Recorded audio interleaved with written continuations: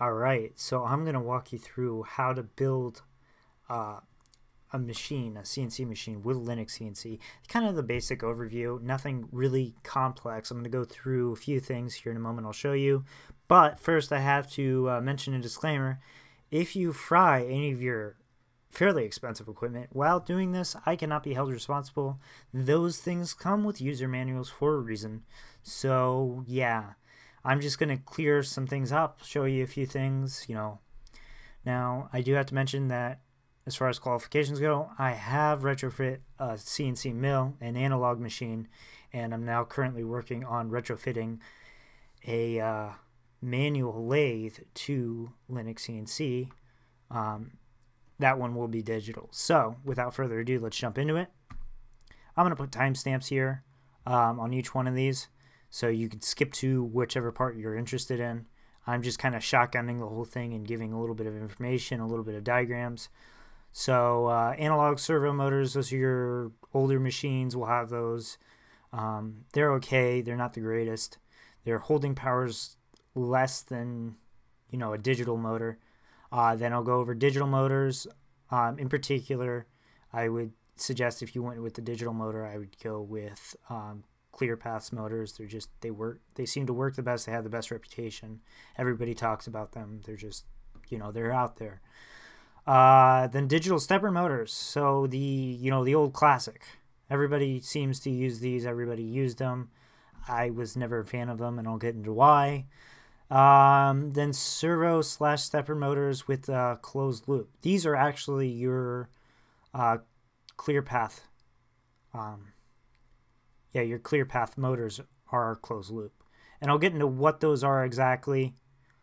Now I have to mention I'm going to show a diagram of the digital servo motor, but I've never really set up. I know Pico makes a board for them. I've never really used them. The only ones I would ever kind of used is the closed loop, which I suggest just because I've never really used an open loop digital servo motor. So anyways, there are three parts to the machine. There's the machine itself, which, if you're watching this video, I'm assuming you're going to purchase or build yourself. I would suggest purchasing. You'll just get a way more rigid machine. I know you can epoxy granite and go through that. And, it's cool and it's a novel idea, and I wouldn't mind doing that myself. It's just way faster to, get around that and go straight to, working on a machine. Then you have the electronics. That's the second part of the machine. This is your stuff that you'd find in an electrical cabinet, all that kind of fun stuff. Then you have the software, which is Linux CNC. There's a variety of softwares. I think Mesa makes a controller, a standalone controller. Then you have Mach 3 and Mach 4 that work on this. We're going to be working in Linux. So here you have a diagram of your analog servo motor. Now these are the ones I know the best. So I'm the strongest in the analog field because I've worked with analog before.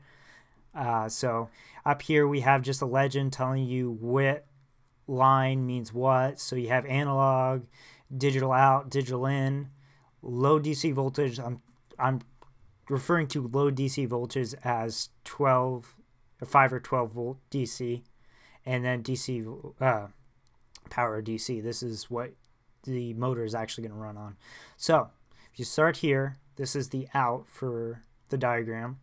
We have the Linux CNC controller itself, and that's going to go to your card of choice. I have a Mesa card here, which I believe it's the i77 for analog, and that's not including the board that plugs into your computer itself directly to the motherboard. And then so that is going to go over to the servo driver and communicate with that analog to the servo driver itself. So in actuality, this would be a digital code, and then the Mesa card would be converting it over to analog. There's a little typo right there. And then that analog code is taken to the servo drivers, and then the servo drivers takes the power and moves it directly where you want it to go. The DC voltage low is going to your Mesa card, I can never say that right, and then going to your encoder and then supplying your encoder with power. And then for the input, the Linux CNC controller is getting its input directly from the encoder as it comes up and into the Maso card. And then that Maso card would go to the Mesa card inside the controller itself. If you're not aware, there are two separate Maso cards that you need. You need the, I think I have a 5i25 inside the computer, and that plugs directly into the express port on the motherboard of most computers. You can get either a compact or full-size 16-pin one, and I do know that they make an Ethernet one, so you have an Ethernet board that would come out, and then it'd break out to and go from that to a parallel port and then plug into the Master card we're talking about here. You can look at that. I'm going to link it down below. I think they're plug-and-go cards that I'm going to link. But anyways, you can look at that card in particular. So this is for an analog setup. These are the ones I know the best. It's getting direct positional feedback from your encoder at all times. So this is a huge advantage of this type of a system where it's, you know, getting direct feedback all the time. So, and okay, this one. This is your digital system.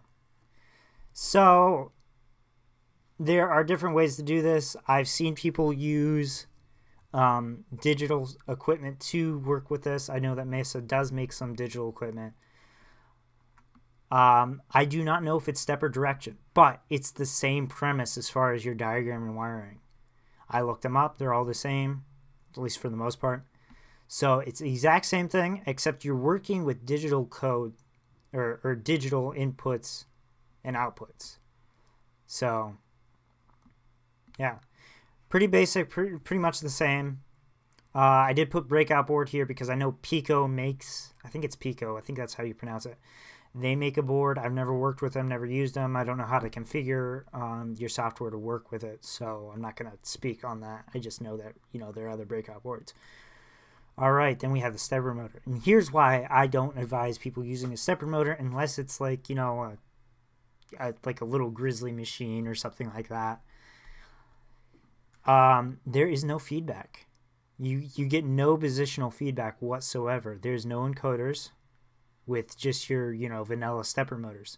You literally have a digital code coming out, and then you're going to a breakout board or what have you, and then, you know, you're getting your DC power, and then you're supplying that to the stepper, which I typo.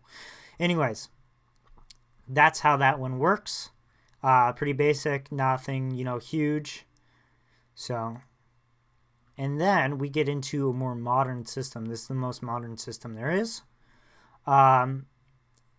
These work on step and direction usually, like the ClearPath servo motors. These are actually how the ClearPath servo motors work. So you have step and direction given to a servo/stepper motor, and this is a closed loop system. So what that means is instead of the encoder communicating back to the breakout board, which then would communicate back to Linux, it kind of cuts, you know, it takes a different route. The encoder actually communicates to the servo driver/stepper driver because there are closed loop stepper motors out there. They're a cheaper alternative. Sometimes they're called hybrid stepper motors because they're kind of sort of a mix. But anyways, the encoder talks directly to the servo driver/stepper driver. And what this does is the servo driver/stepper driver knows where it's supposed to be because the computer's telling it where it's supposed to be, and the servo driver will know where it's supposed to be, but the computer itself won't know where it's supposed to be, if that makes any sense. So the servo driver is responsible for where you are in space. The computer doesn't actually know. So here you have your input. Your encoder is going directly back into your servo driver. So, and usually these are like one-phase servo drivers, or two-phase servo drivers, excuse me, as opposed to, you know, multiple phases.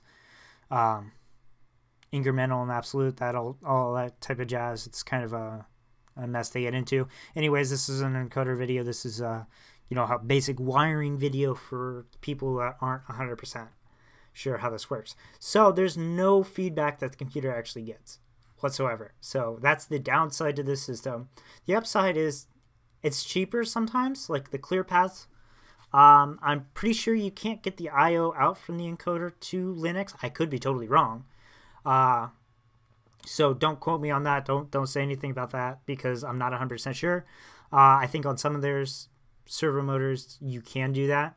Also, when you're looking for a servo motor in this type of a setup, it has to be a step and direction servo motor. That has to be the digital output that it gets. As far as I know, there's no other way to communicate to servo drivers. I could be totally wrong. I've started studying this. I'm not 100% sure on it. Don't take my word. This is just a diagram to show you how you could do it. All right, so the software side of Linux CNC. Now, there's two files that are probably the most important is your INI file and your HAL file. Your HAL file is everything like your I/O ports, addressing the I/O port to, AXI A or AXI X or whatever. Or for your e-stop, what, port is for your e-stop, that's your I/O stuff is right there. Then your INI file has to do with your display and things like that, your GUI, and then some other things like file paths and that type of a thing. What file is your machine going to open up when you go to open up a file? What GUI is it going to display when you launch Linux CNC, that type of thing. So we're going to talk more about the INI file. The HAL file is pretty basic, but I figured I had to mention it. So without further ado, let's get into it. So how the INI file is broken down is they'll have in brackets what it is. So display is what the machine is going to run. So default is AXI. I don't like AXI. A lot of the industrial machines that I've run in the past look nothing like AXI. They look more like Gmocracy or something like that. G-Screen's another one. Again, I'm going to link below the INI file or the INI page in the manual for Linux CNC. Read up on it, study it, that type of thing. But anyways, this is going to be your GUI itself, is this one right here, the display. The next thing you're going to need is probably your file directory for your program, which is this one right down here. Default's okay, but what happens if you want a file on your desktop? It'd be easier to drop, from a USB drive to that file. It'd be easier. You don't have to open up and then go through a file or two to find this one. It's just way easier to have, on the desktop or something like that. And then you have your incremental. Now this is for your jog actually. You can change the distance of your incremental movements in this file. So say I want to move 75 thou, I can, add a 75 thou, or if I don't have enough space, I can replace this 5 thou movement with a 75 thou, what have you. Or, moving in tenths isn't really realistic in a home shop machine. You might not want that. Maybe it clutters up your display more than you'd like. You can totally remove that and it would remove the button itself. So anyways, moving right along. Oh, went too far. All right, so then you have to specify, and these aren't in order. There are ones that I'm skipping in this. These are just the most important parts of the INI file. TRAG, this one specifies how many axes you have, and specifies linear and degree as far as what units are in. So for instance, this is a 4th axis machine, so it has 4 axes down here. Now say it was a lathe, it'd be 2 axes up here and then X and Z. So you'd skip the Y and you get rid of the Y and the A. It'd be an X and Z machine. If for whatever reason you want a real goofy lathe that has X and Y as its default axes, it won't allow you to do that. It will just error out because it's looking for Z in particular for a lathe. And then, you know, what happens if you want a 5-axis machine? You can run a Linux CNC with a 5-axis machine. I've never seen anybody do it personally. I know that there are provisions for it. You can't just put 5 up here and then a B over here, because it'd be XYZ for your traditional linear axes, then ABC for your rotary axes. You can't do that. There's some more math you need to go into. You need to really extensively edit the files themselves to accomplish that goal. All right, next I'm going to talk about the axes. Now, say you're running a machine and you don't have money for ball screws, so you stick with linear, or you stick with Acme thread screws. You can do that. There is a backlash calculation. I don't have it set up in this one, but you can put backlash and then, you know, input how much backlash is in that particular Acme thread screw. I wouldn't do that. I'd keep it with ball screws as much as possible. It's just a better way of doing things. I'd give your home position, velocity, pitch of lead screws in here. I don't think I could fit it in. How many steps, how far you're moving every time you take a step with the stepper motor, that type of a thing would be in here as well. Any conversions between like pulleys or whatever, however you're driving it, that'd all be in here. And again, I'm going to link below the user manual for Linux CNC, the INI file itself, so you can access that. So anyways, that's all I got for this video. Just a quick overview of the INI file, a quick overview of hardware, how the hardware would work, you know, all that stuff. You know, it wasn't easy for me to find someone to tell me how to change the GUI. So I figured that, you know, these are little things that not everybody tells you. That is really handy. You know, it's nice to know. It's nice to have in your back pocket. It's just things that, you know, I wasn't told, that I couldn't find, or wasn't looking in the right places, or didn't know what to look for. So I figured I'd put it in video form of how to change the GUI, you know, that type of a thing. So, all right, that's all I got for this video. You know, thanks for watching if you managed to make it through this whole thing. So